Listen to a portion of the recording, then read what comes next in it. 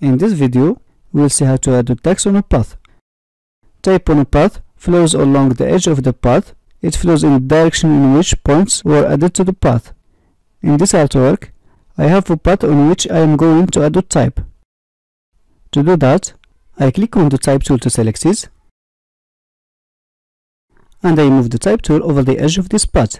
And notice that while I'm moving the type tool over the edge, the pointer is transforming to a type on a path tool. So I click on it to add a text. It doesn't matter if the path has stroke or fill attributes, because Illustrator automatically removes them. The text is selected, so I type in directly on it to change the text.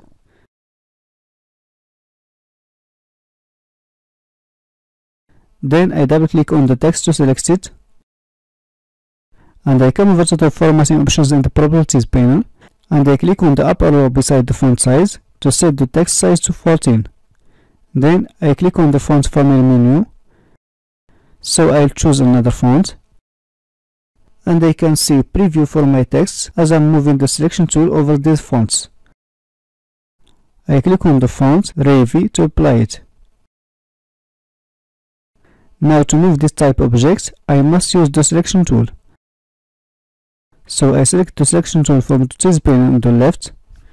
A bracket appears at the beginning of the type, at the end of the path, and at the midpoint between the start and end brackets. So if I click and drag this bracket, I can rotate the type object.